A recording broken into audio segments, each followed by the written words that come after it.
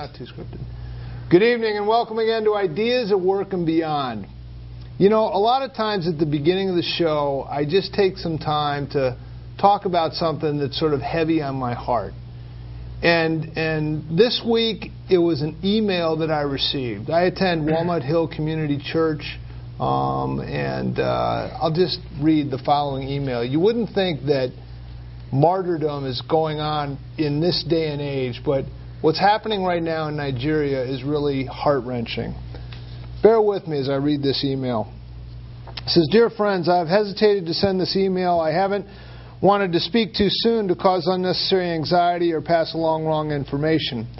However, I received a text and a call from a friend in Jos, J-O-S, Nigeria.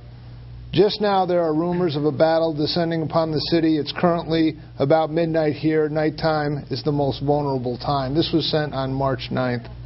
"The leader of our care center are keeping watch. Our center in the village of Gyero, Gyero, is most vulnerable, as we have 100 children there. The email below is from a reverend I do not know personally, but I've received it as a reliable source. He is describing the carnage that the news briefly covered on the attacks on Sunday, and he saw the aftermath with his own eyes. My heart is so heavy. Our battle is not against flesh and blood, but it's against evil forces in the world." In that case, he's quoting Ephesians 6:12.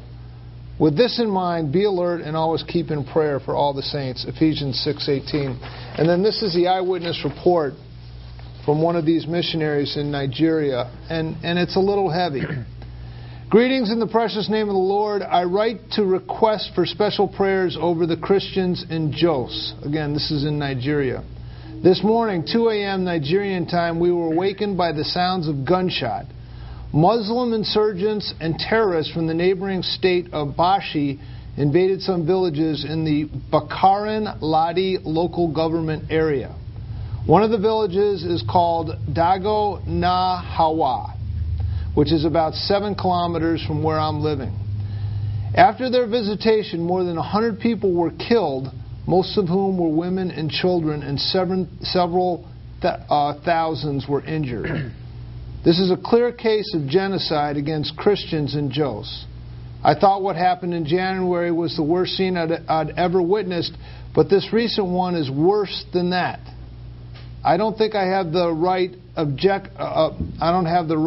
adjectives to describe the massacre. Some of the bodies we saw had their heads dismembered, while many of them had their limbs chopped off. We also saw women with ripped stomachs and small children with skulls shattered and bodies mutilated with knives and daggers. The invaders had many hours to themselves. Therefore, they systematically ransacked nearly all the compounds in the village. They killed and maimed anyone they came across. Since it was in a remote part of the town, before security men could get there, they had done their worst and fled. The actual scope and level of the destruction is yet to be ascertained. What I can say is that it was well beyond my imagination. All the churches in the village were burnt. Governments say there was a mass burial of victims tomorrow. Brethren, it is with deep distress, I am in deep distress with nowhere to go. I fear for our lives, and I am writing this while I'm writing this email. My wife, who teaches in one of the local schools here, has not been able to go back to the schools for fear for her life. Jos is truly under siege by Muslim insurgents and terrorists. Please tell our brethren to continue to pray. We look only to God for a miracle and guidance in this very difficult time. The situation is demoralizing. We are now confused, very confused." And then he ends it with, "Greater is he that is in me than he that is in the world." I'm sorry to have to start the show on such a low note, but I felt compelled to at least share in this small way, in this small television show, with what's going on in Nigeria right now, and this massacre, this genocide that's taking place. Now, I realize that inhumanity towards another man is not limited to just Muslims, but in this case, it's Muslim terrorism on a Christian community. I was thinking about this some. I had gone to Africa before, and they talked a little bit about World War II and inhumanity to his fellow man. You need only look at at some of the atrocities of World War II to realize that it isn't limited just to Muslim atrocities. But in this case in Nigeria, that's what's going on. And I don't think that the world is focusing on it.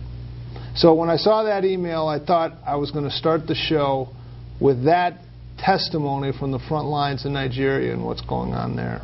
So be aware. It's still a very unsafe world. I'm delighted this evening to have Sam Caligiuri joining us. Sam, I apologize ahead of time for starting with that kind of heavy email. No, it's I don't know how to transition to well, you know what? campaign. I was thinking about it, Marty. First of all, thank you for having me on the show. It's delighted to have I'm you. very, very happy to be here. It made me so profoundly appreciative to be an American and to, you know, I think we take for granted sometimes the civility and peace within which we live in this great American society of ours, regardless of your religious views and the differences that we may have. And we're so blessed and fortunate to be able to live in this great country. Yeah, it's true. I had my wife and I went over to Mozambique and to South Africa. This was about 3 or 4 years ago. And just the freedom to be able to pick up the phone and dial 411 or 911 and realize that the police are going to come and that you can be defended, that you're not out there in some sort of a lawless community. And really in Africa, I mean, there's so much to, you know, there's so many resources and blessings. The people, they're really wonderful people. But the lack of security and the lawlessness is just devastating. I know. Well, you know, we're going to talk a little bit about campaigns and politics tonight. Yeah, I know. It's kind of a tough transition. Well, no, but you know, I mean, you know, here we are in a country and in a state where we can have serious political disagreements with one another and yet do it peacefully and in a civil manner. And we're really very fortunate for that. And I think it's so easy for us as Americans, given the great blessings we have as a country, to forget how lucky we really are and how devastating conditions can be in other parts of the world at the very time that we're living under some of the greatest conditions in the world. And I think we need to hear things like that every once in a while to be reminded. Yeah, when I read that, I just felt like, what can I do? What can I do on this? I wanted to at least open the show. Well, just raising awareness. Yeah. Raising awareness can be a step in the right direction. Yeah, and this is going on in Nigeria, and it's really affecting people. Okay. Transition now. You are running, and by the way, the number here is 792-4101. Feel free to call in and you know, give us your best shot. Any answers? When we were talking about the show, I was talking with your lovely assistant about it, and I said there really are no ground rules, and people can call in with any questions they have or anything like that. That's great. We'd like to throw a lot of questions at you. I do feel like, without hyping this too much, I think sometimes. Well, I accuse my wife of this because she'll be watching Fox News and listening to, you know, Rush Limbaugh, and she'll get all hyped like the world is coming to an end. And I have to say, you know, just, you know, honey, relax, you know, it's going to be okay. But I really, really think that the United States is at a crossroads. And I really think the congressional seat that you're seeking, which is the 5th congressional seat, you'll be running against Chris Murphy, assuming you're the Republican, which I think looks pretty good, but that's yet to be seen. I really think we're at a turning point in our country in what direction we're going to go. What are your thoughts on that? I think that's absolutely right. I mean, and the debate over health care is just a small example of that with huge ramifications. I think right now Washington is being controlled by people who are deeply ideological and have a very definite left-wing agenda that they believe in with all their hearts. And it almost doesn't matter what the rest of America thinks is right. That pragmatism and compromise doesn't seem to be anything that they're interested. They're so convinced they have the right answer, they're going to push for it no matter what. And I believe that the leadership in Congress right now is of that mindset. And what that means is that we've got a Congress, and Chris Murphy is part of that Congress, and he's part of this mindset that they know better than the rest of us. And I think they're ignoring what most Americans and most people in Connecticut and in the 5th District are saying because they're sure they're right. But that's an ideological approach. It's not an approach that seeks consensus. It's not an approach that really pays close attention to what people are saying, because they're obviously ignoring it, or else they wouldn't be rushing full steam ahead. Murphy is a prime example. You know, even after the tremendous repudiation the American people have given to the public option health care plan, he went to New Haven a few weeks ago. He was quoted in a New Haven newspaper as speaking to a group down there saying we needed to work even harder to push for public option. So he's completely ignoring what the people want. And, you know, look, he's right to have his ideals, but to do it to the point where he's ignoring what I believe the majority of people in this district wants, I believe is representative of the problem in Washington right now. So we are at a crossroads. We are at a crossroads. And we're either going to go very hard to the left, or we're going to recorrect and go more towards the middle, which is where I think a majority of people want to be. Yeah, I mean, you know, it's interesting. My representative is Jim Himes. And apparently he's a Rhodes Scholar, or so they say, which is fine. I'm sure he's a very well-educated guy. I'm sure he made a lot of money on Wall Street, and I'm sure he's a fine fellow. But for a Rhodes Scholar to not recognize the voice of the people as reflected in the election in New Jersey, in Virginia, and then finally in doggone Massachusetts, where Ted Kennedy's seat was taken over by a guy who, Scott Brown, who at every campaign stop said, I will be the 41st vote against this socialized medicine. And he was voted in Massachusetts. So I mean, Chris Murphy seems like a smart guy. He is. What exactly is he thinking, continuing to want to push for this health care program that it seems like the vast majority are against? Well, I think number one, he actually believes it's the right answer. And that's why in this campaign we could have a real issues-oriented campaign. But number two, he's more interested in being Nancy Pelosi's congressman than he is in being our congressman. You know, he agrees with Nancy Pelosi over 98% of the time. He's not exercising his own mind. He's basically just doing what Nancy Pelosi wants him to do. Caller, you're on the air. Hey, Sam, hi. My name's Larry. I'm calling from Danbury. Hey, Larry. Nice to talk to you. Murphy is my representative, and I'm sure I'll be considering you come November. Here's my question. You made some points about ideologues in Washington and how they're really not receptive to the will of the people. And certainly I understand that about the Obama administration. However, I can recall Dick Cheney being interviewed. I forget who it was. And he was at, you know, most of the, and this is when he was still vice president, most Americans are against the war in Iraq, and his response was so. And I guess my question is, do you think ideologues is just being, when a party is in power, that being an ideologue is somewhat endemic to the process, or do you think it's, you know, just a one-party issue between Democrats and Republicans, and how will you help break the ideological logjam? Yeah, you know, that's a great question. Thank you. Larry, that's a great question, because sometimes I think, and what your question points out is a lot of times it's in the eyes of the beholder. And one person's ideology is someone else's worst thing in the world. You know, I think we're all trying to seek balance, Larry. And I think, you know, when you believe you're doing what's right, you've got to forge ahead and do it. But I think the point is, we have to try to be responsive as a government to what the people are telling us to do. If you believe that you're right on the issues, even if a majority of people disagree, I think you have a duty to forge ahead. But the price for that is that the people have every right to say, because we disagree with you, we're going to throw you out of office. And arguably, Larry, that's exactly what happened in 2006 and again in 2008. So when you're in power, you have the burden and the right to go ahead and do what you think is right. But when people disagree with you, and if they disagree with you on a massive level, you get cleaned out of office the way people did in 2006 and with the kind of change we saw in 2008. And so my goal, Larry, is to always do what I believe is right in a way that's sensitive to what people in my district are telling me, and to try to strike the balance on an issue-by-issue basis.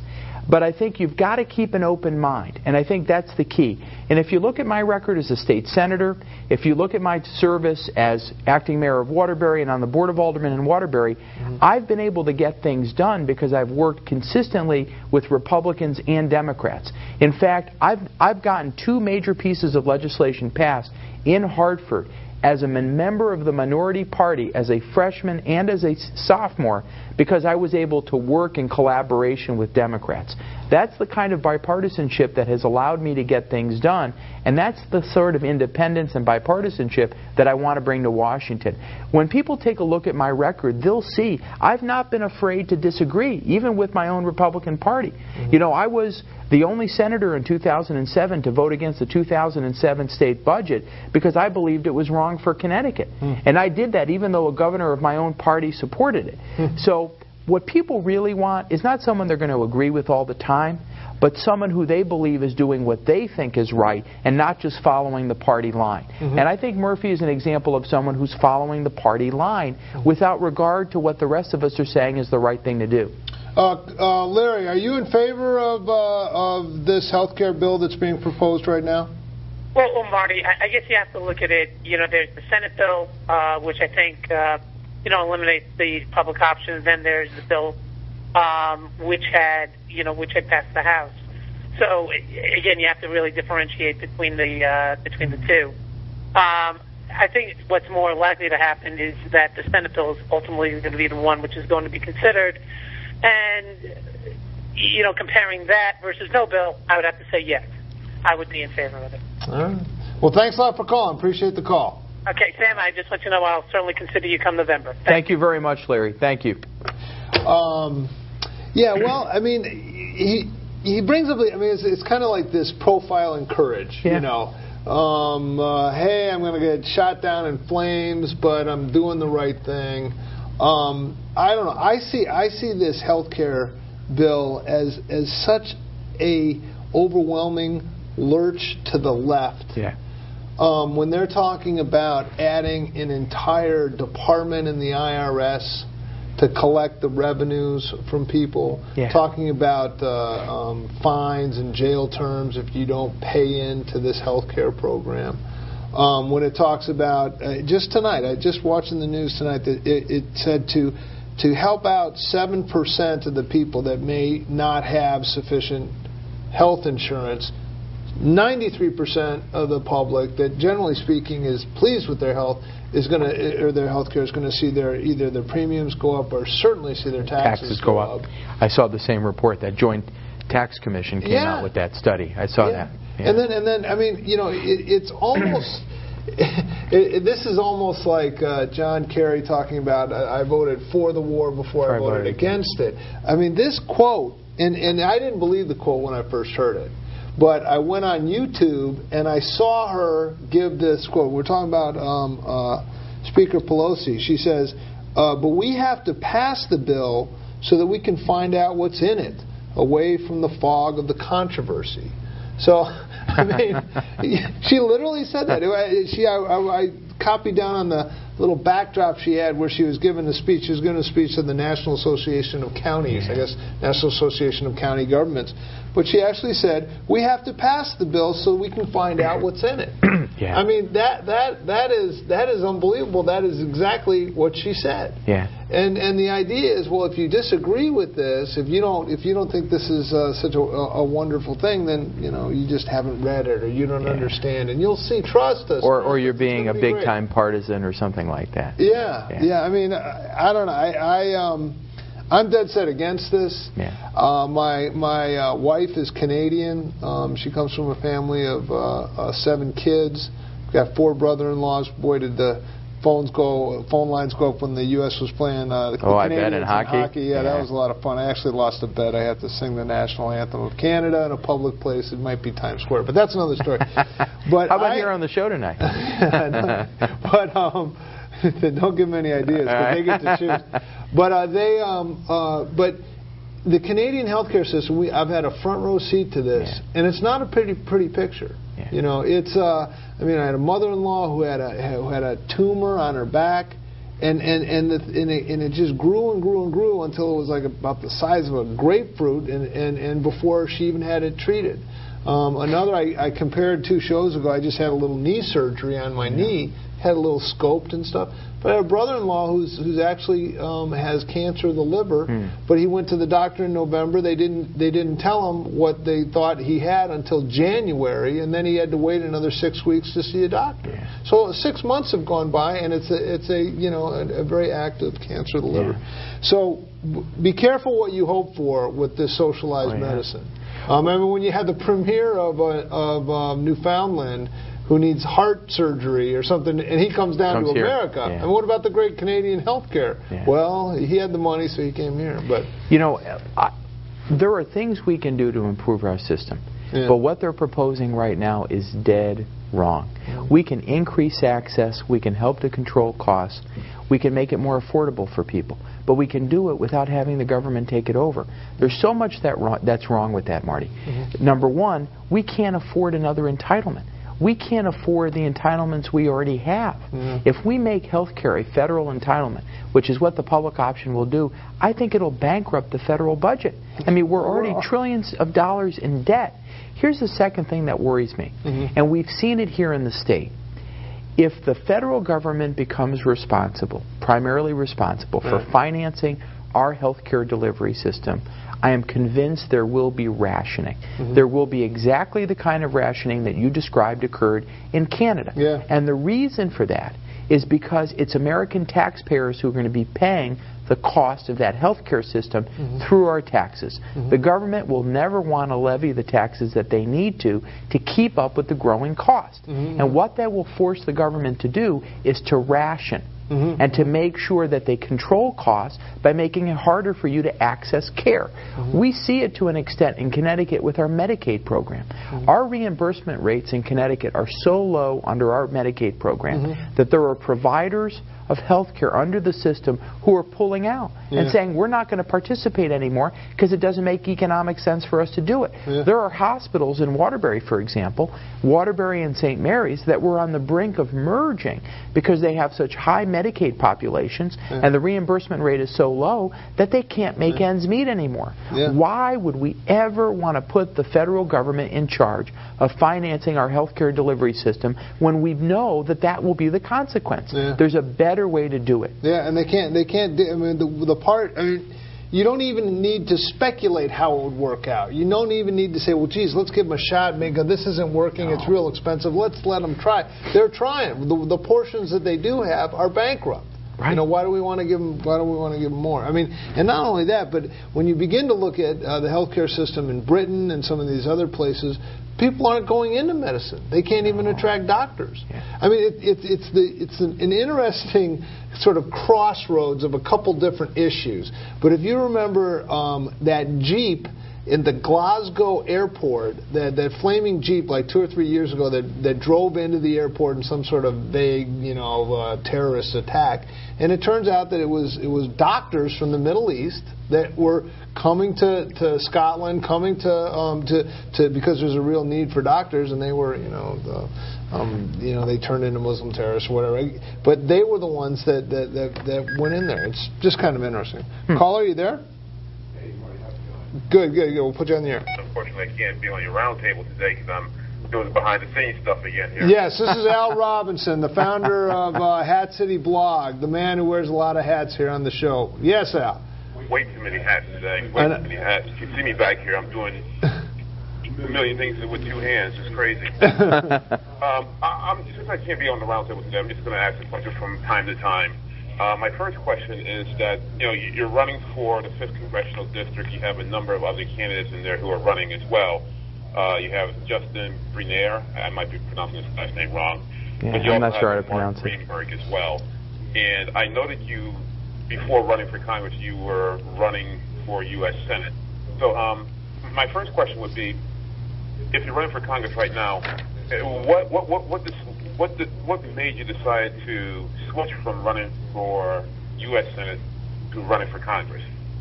That's an excellent question. Yeah, we did have a bit of musical chairs because then you had Foley, who was running for Senate, and then running for governor. Now he went to governor. We had you that were running for Senate, and then you went for Congress. Okay, that's a good question. Yeah, no, it's a very good question. I ran for Senate because I believed we needed to get rid of Chris Dodd, because Chris Dodd represented everything that went wrong with career politicians in Washington. It was time to get rid of him. He's wrong on the issues, and I believe he wasn't doing his job for the people of Connecticut. I really felt very strongly that I was in the best position to beat Chris Dodd. So I got into that race almost a year ago now.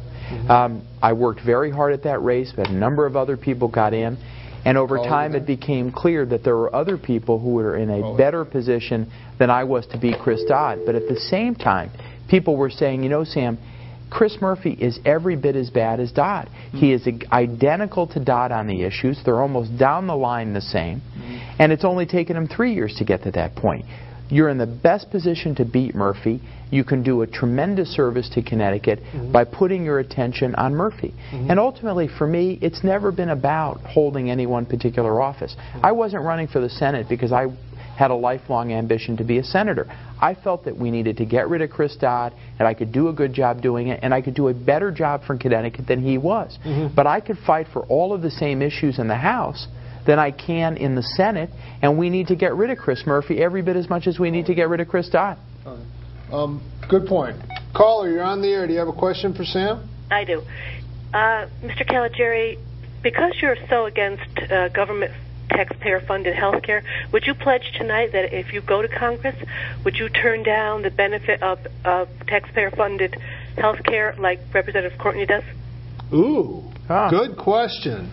Do you have another question? I'd like to keep you on the line. I like these probing questions. No, that's the only question. Oh, well, it's a good question. Thank you very much for calling in. Okay. What about that? I mean, that ticks off a lot of people when they're talking about, well, we're going to have this new health care program, but, you know, we've got this gold-plated health care program for all the congressmen, and they don't opt out of that. They keep theirs, but, you know, the little people, we're going to put something together for you. You know, right now, public television, look into the camera and pledge you're not going to... Which camera? What that one right there? Well, I will tell you, I think that's a great question, and I think what we need to do is make sure members of Congress are treated the same as everybody else. And I think we ought to be, you know, we shouldn't have, and it's one of the reasons I'm such a supporter of term limits and trying to prevent careerism in politics, is I don't want someone feeding off the public trough at all, let alone for 20 or 30 years. And I think that members of Congress should be treated exactly the same as every other American. And so that's something I would take a look at. And I need to make sure I know how I would get health care for my family, because I'm the provider of my family, but that's something I would certainly consider. Okay, so we have you nailed down to taking a look at it. Yeah. Okay. All right. Well, sorry, caller. That's the best we can do. He's going to take a look at it. You talk about term limits. You have sort of a compelling story. I heard you once speak in a guy's backyard, actually, in Ridgefield, but you talked about how you went in for some knee surgery, was it? Yeah. Okay. What? And you woke up the mayor of Waterbury, just or something about like that. Yeah. How did that work? It's an amazing experience. And how does that tie into term limits? Well, I'll tell you, it's a good question. I served on the Board of Aldermen in Waterbury for 5 years. I'm born and raised in Waterbury. In fact, I still live there. My state Senate district includes Waterbury. I had served on the board for 5 years, the last 2 of which as president. About a year before I ended my term, people came to me and asked me to run for mayor, and I said I wasn't going to run for mayor, and in fact I wasn't running for re-election to the Board of Aldermen. And so by July of 2001, I was just 6 months away from the end of my term. And I had torn a ligament in my left knee. I left work on Tuesday. The plan was to have surgery on Wednesday morning, and I'd be back in my law office on Monday morning. Well, as they were walking me into the operating room at Waterbury Hospital, the anesthesiologist who was standing at the head of the table said, "Oh, I just heard Phil Giordano got arrested." Now, Giordano was the mayor of Waterbury at the time. I must have turned white as a ghost, because in the meantime, the surgeon walks in and says, "What's wrong? You look terrible." And I said, "Well, I just heard Phil Giordano got arrested." And he said, "Well, so what?" And I said, "Well, I think that means I'm the mayor of Waterbury."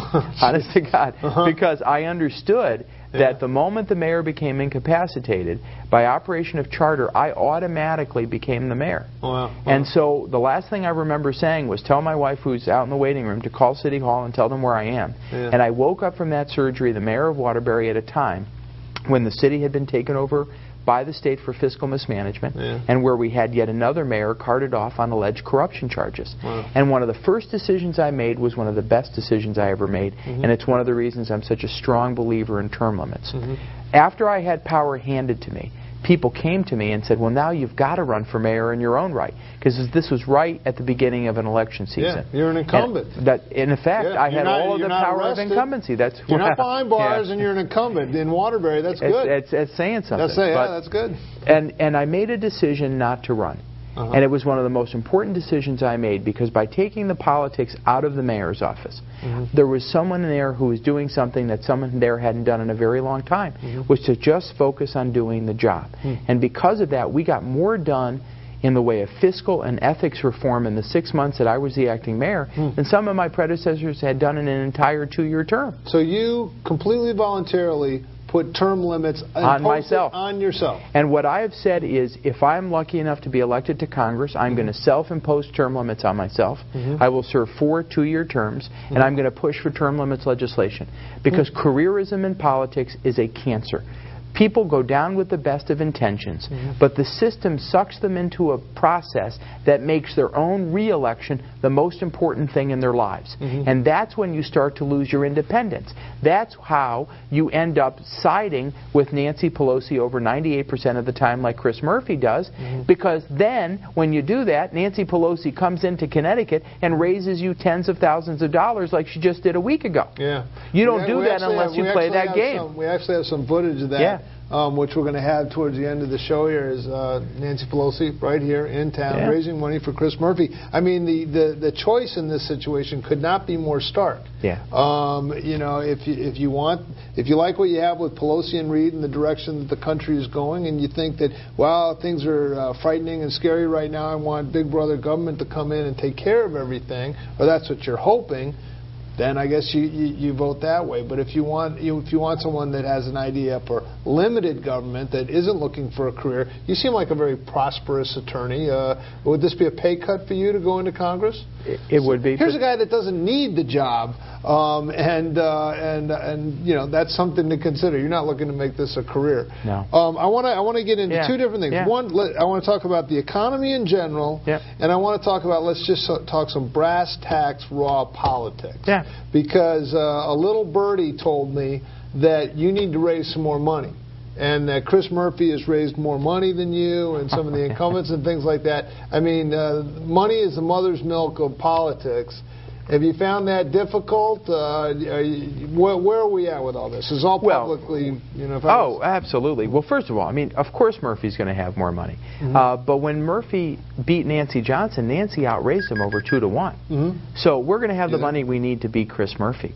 We've only been in this race for 4 months, and we've already gotten off to a huge start. In fact, in the 4 weeks between Thanksgiving and Christmas, which is when I was in the race, I raised as much in that 4-week period as my nearest competitor for the nomination raised for the entire quarter. So we've got off to a really strong start. But that's going to be, it's a regular part of this process. Do you have a website in case people like what they're hearing? What might that website be? SamForCongress.com. SamForCongress.com. All right. Caller, are you on there? Yeah, it's me again, Marty. Oh, sorry, go ahead. I'm not able to be on the round table, so I got to do these. You can come on in here and be on the round table. Al Mendez, he made that point already before. Go ahead. Yeah, it seems tight. If I'm on the round table, we got nobody back here running the bus here. That'd be kind of strange. There's a reason we had you back there, Al. You know, in watching these races I've been watching for the last few cycles here, 2 things come out, and especially this time of year: what type of money you have and your delegate counts going into the convention. Looking at your cash on hand, it shows you have a little bit of fundraising to do compared to, let's say, Justin, or let's say compared to Greenberg. You talked a little bit about money. I just want to find out, are you concerned about your money at this point and what we can do in terms of raising money forward? And number 2, more importantly, again, because the conventions are coming up really soon, how are you doing in terms of delegate counts going into the convention? Do you feel confident that you'll be able to get the nomination over Greenberg and over Justin? Thanks. Yeah, those are good questions. I mean, that's, round 1 is getting the nomination. Has a lot to do with fundraising and delegate count. How are you doing on that front?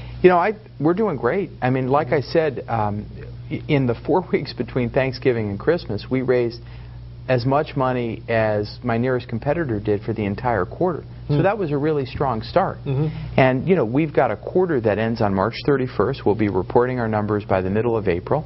And all I can tell you at this point is that we're doing great. But the numbers will speak for themselves once they come out. But we're doing very well in terms of fundraising. And I think that's going to continue and get even stronger over time. In terms of delegates, you know, I don't want to presume to speak for any of those delegates. There are 300 people who will come to the convention on May 21st and make a decision. But I will tell you that based on the Republican town committees that have supported me, the town chairmen that have supported me, and where I see things going, I feel like I'm in an excellent position to win the nomination, and not just to win the nomination, but to hopefully prevent a primary. So that's your goal. You want to avoid a primary? I want to win so overwhelmingly we avoid a primary. Because I think it's important for us to start focusing on Chris Murphy as early as possible. All right. Just so you're doing good as far as the raw politics. I think as far as the election, you have incredible name recognition in Waterbury. That seems to be the crown jewel of this district. So does that, you know, improve your confidence? It helps. I mean, I want to make it very clear. We need to win in all 41 towns in this district. And so I'm running a 41-town strategy. But here's a historical fact, Marty. We have never in the last 30 years had a Republican congressman from the 5th District who hasn't been from Waterbury or New Britain. And the reason for that is because the Democrats... Who are we talking about, like Gary Franks? We're talking about John Rowland, Gary Franks, Nancy Johnson. And that's combining the 5th and the 6th. Right. And so Nancy was from New Britain. Rowland and Franks were from Waterbury. So if you go back over the last 30 years, the only times Republicans have won is when they've been out of either New Britain or Waterbury. And here's the reason for that.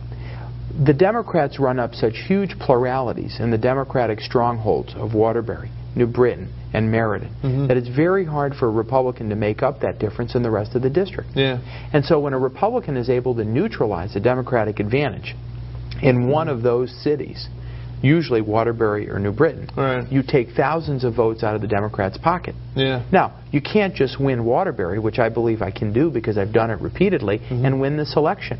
I need to win in Danbury. I need to win in New Fairfield, and in Newtown, and in Sherman, and in Litchfield, and Salisbury, and Farmington. So it's a complete 41-town strategy. But one of the reasons why I'm in such a strong position to get the Republican nomination is because Republican delegates and town committees understand that I am the only person in this race who can win Waterbury. And from a Republican perspective, that dramatically changes the electoral map. No, I think you're in a very strong position. I want to talk a little bit just about the economy, because I think first of all the Obama administration is making a huge mistake and continues to make a huge mistake by focusing on this health care issue, you know, for whatever their motivation is, and I hope it doesn't pass.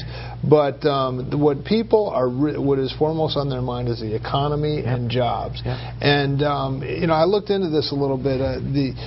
Apparently, let's see if I got the numbers right. In the last 100 years, there have been 22 recessions since they started sort of looking at this, going all the way back into the late 1800s. There have been like 79. There have been ebbs and flows in the recession. There's a quote from Margaret Thatcher that I think sort of captures this. It's talking about Margaret Thatcher, and it says that since its inception, capitalism has known slumps and recessions, bubbles and froths. No one has yet disinvented the business cycle, and probably no one will. What are called the gales of creative destruction still roar mightily from time to time. To lament these things is ultimately to lament the bracing blast of freedom itself. That's pretty good, isn't it? That's beautiful. You know, lament the bracing blast of freedom itself. Now, this is my question. This recession is a real pisser. I mean, it just bothers me to drive to the studio and see empty buildings and to see empty businesses. It bothers me when my cousin was involved. He worked down on Wall Street. He's out of a job. He hasn't been able to line something else up. It really bothers me.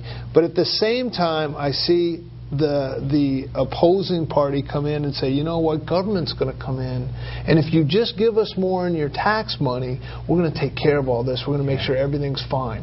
And they run up the debt, and they have this ill-advised stimulus program that they send, and I don't think that it's affected jobs one bit. And the thought of freeing, I mean, when you have Ronald Reagan's approach, because he came into an economy that was in disaster as well, but his approach was, we're going to cut government, cut taxes, we're going to free the private industry to work, and we eventually worked our way out of it, and the 1980s were really a great time. And oh, by the way, doubled the revenues to the federal government. You know, people are always talking about, let's raise taxes thinking you get more revenues. That doesn't happen. More often than not, you raise taxes, you get less revenue coming in.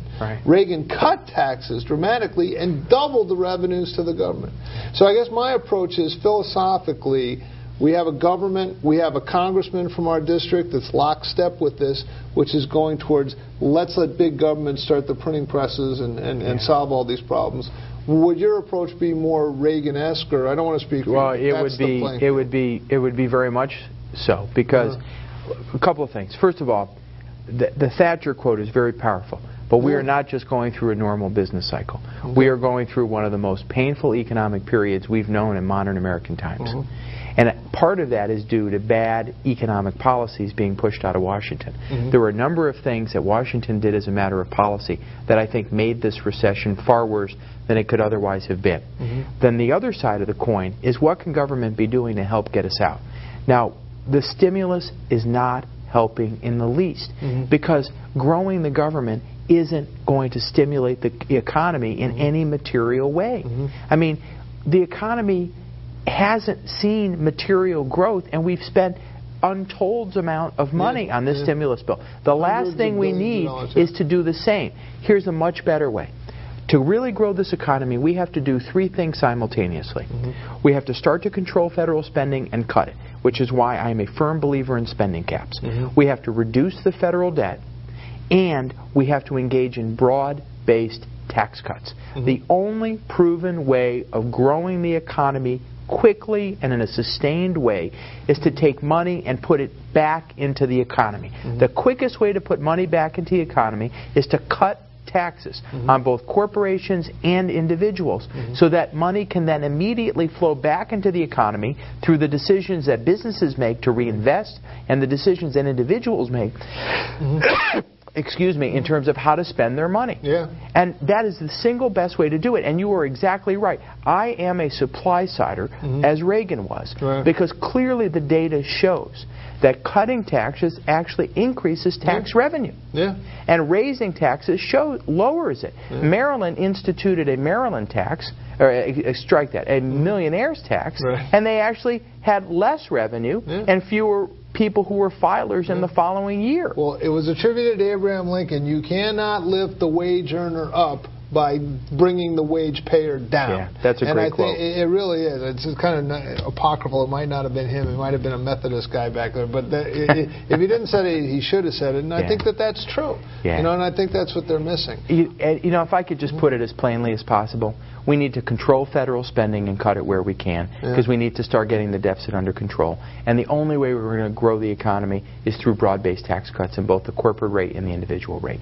That's the recipe for turning this economy around. And not only that, but what they're doing with all this, time messing around with this healthcare thing is it's freezing everyone. Well, because they're looking at, they're saying, well, am I going to hire a new guy? Am I going to have to pay his healthcare? Or am I going to get taxed for this? If I don't, am I going to get fined? What's going to happen? No one knows. Well, tell you what, I'm just going to sit here and I'm not going to do anything, because it looks like a lot of chaos going on in Washington right now, and none of it seems very business friendly. Well, I mean, that's part of it. The other part of it is all the time and attention that's being spent on pushing this public option health care plan is time we're not spending in Washington trying to turn the economy around.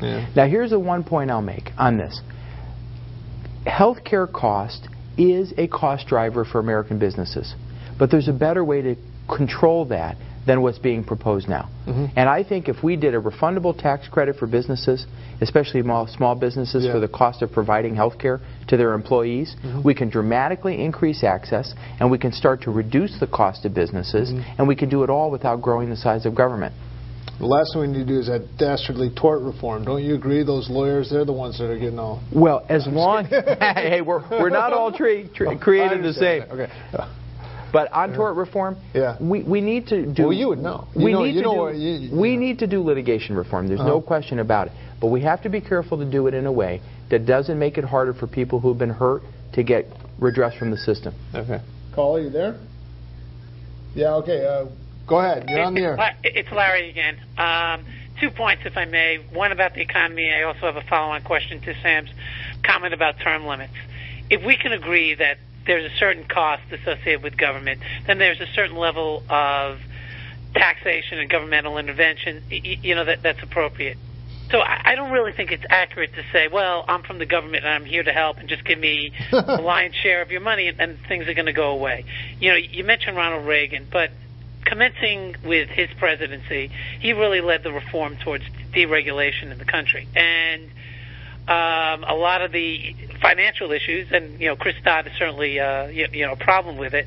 In the banking area, in mortgages, in financial circles, came from a deregulatory environment. So there, I think more governmental regulation, certainly would have been helpful to the country, and I think a lot of these, credit default swap shenanigans, collateralized mortgage obligations, that also contributed greatly to the recession, as opposed to just, intrusive governmental policies.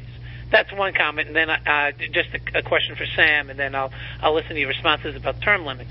He mentioned that when he was mayor of Waterbury, the first decision that he made was his best one, that he wasn't going to run again, and that allowed him to operate without political motivations.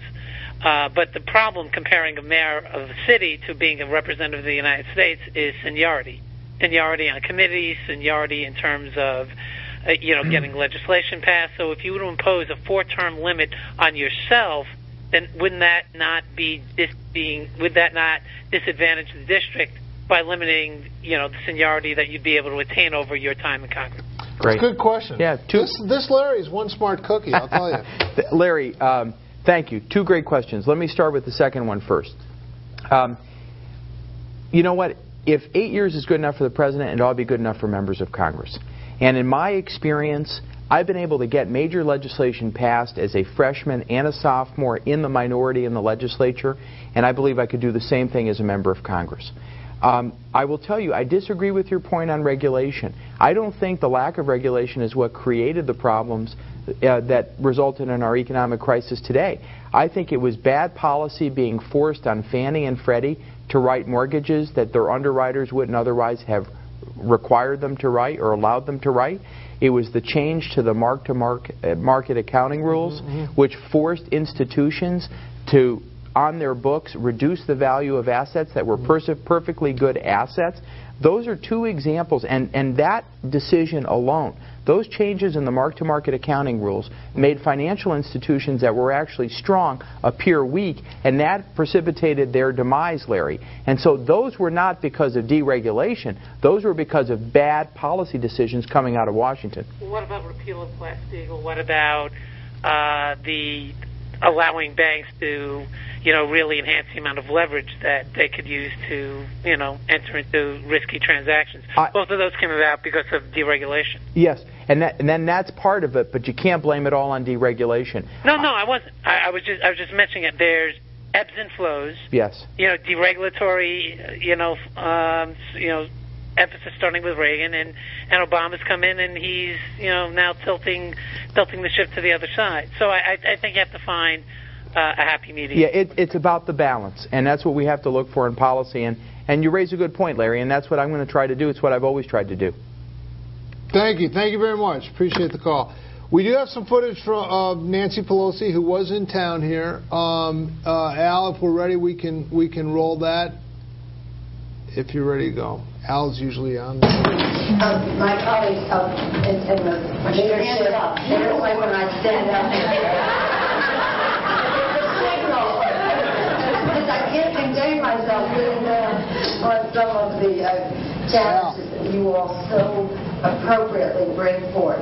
First, let me just thank you all for what you do in the community to make America healthier. We're all in your debt from that, and we learn from you on it because you're on the front line.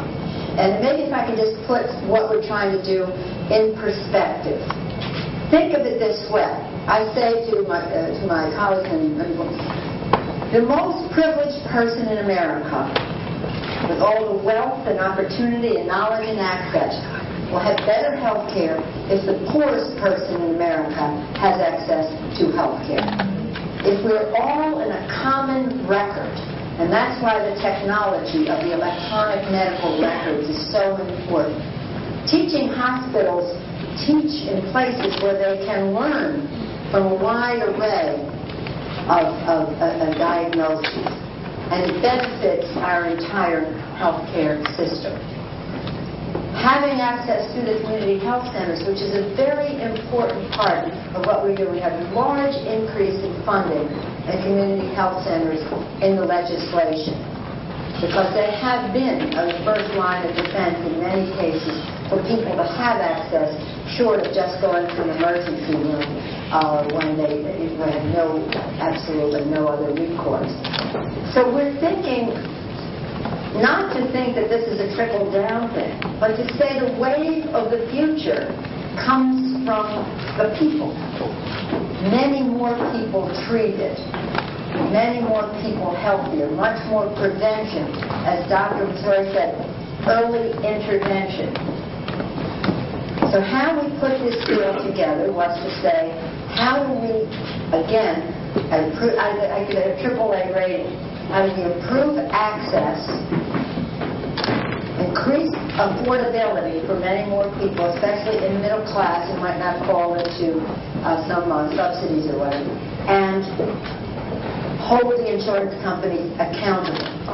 Left to their own devices, they have done great harm to the health of America. We thought, let me just put, today, what's today, the 6th of March? Yesterday was the 5th, that's March 5th of a year ago. Yesterday I was making a speech in Boston, not this, but I was using these bookends.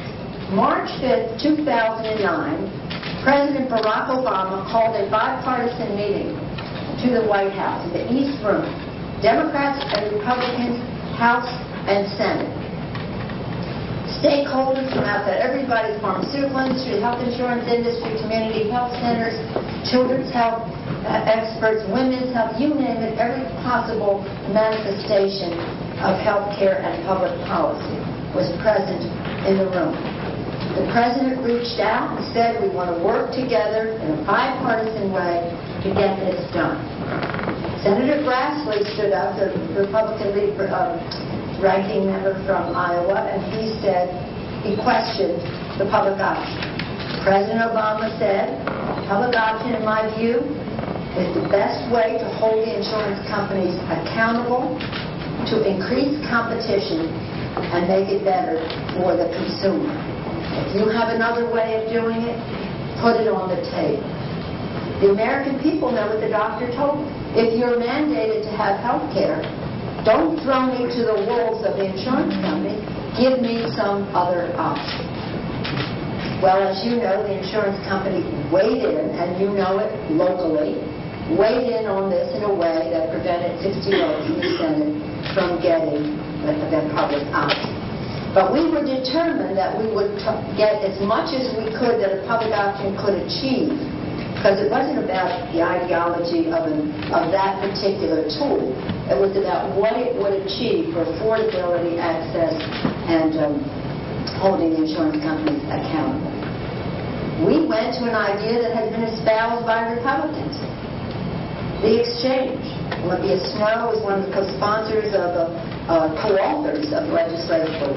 Senator Enzi, the ranking Republican on the Health Committee, that is one of the committees that wrote the bill in the Senate, espoused that. So for 1 year, now we have the book last week, on that last Thursday, when the President again called Democrats and Republicans together to talk about any ideas they might have to improve the legislation as it went forward.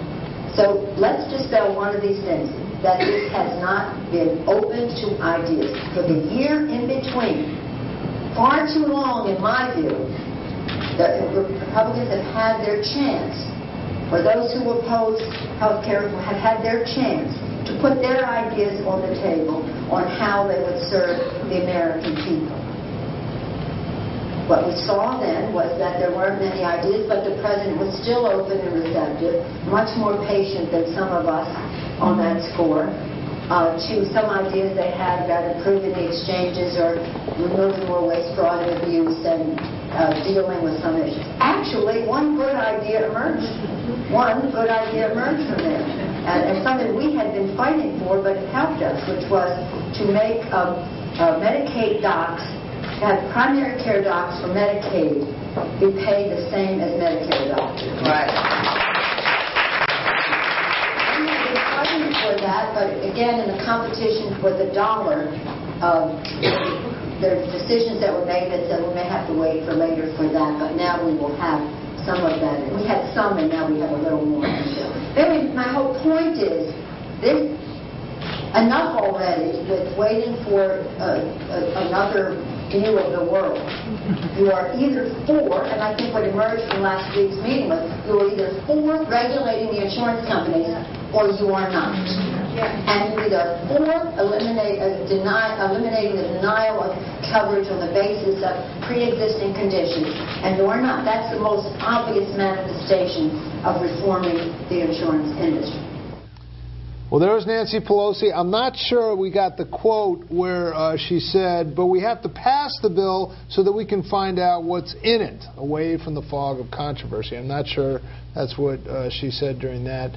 But I just want to close with this quote from Roman statesman 106 BC. The budget should be balanced. The treasury should be refilled. The public debt should be reduced. The arrogance of officialdom should be tempered and controlled. The assistance to foreign lands should be curtailed lest we bankrupt ourselves. People must again learn to work instead of living off public assistance.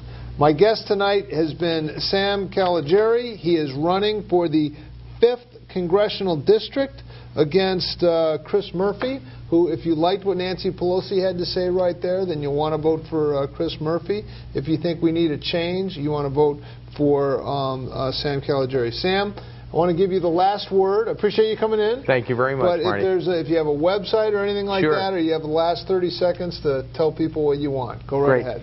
Marty, first of all, thanks for having me on the show. It's been a pleasure. I would love to earn the votes of the people of this area who are watching the show and their friends and family. If you want to learn more about my campaign, more about me, you can look us up at samforcongress.com. Our phone number's on there, our email's on them. I'd be happy to answer questions that people have if they want to reach out to us directly. But I want to go down to Washington to fight for two things. We need to fix the system in Washington, and we need to bring fiscal responsibility back to Washington. We're going to fix the system through term limits, banning earmarks, and campaign finance reform, which will radically improve the system in Washington. And we're going to fight for a stronger economy by balancing the federal budget and cutting taxes. Those are the things that I want to fight for so we can make government more responsive for people in the 5th Congressional District, and I would love to earn the people's vote. Sam Caligiuri, he's running for Congress. Thanks for joining us. Join us again next week when we'll have someone here. David Straight will be joining us, and then the Ridgefield Visiting Nurses Association will be in as well. So join us again on Ideas of Work and Beyond, and have a good night.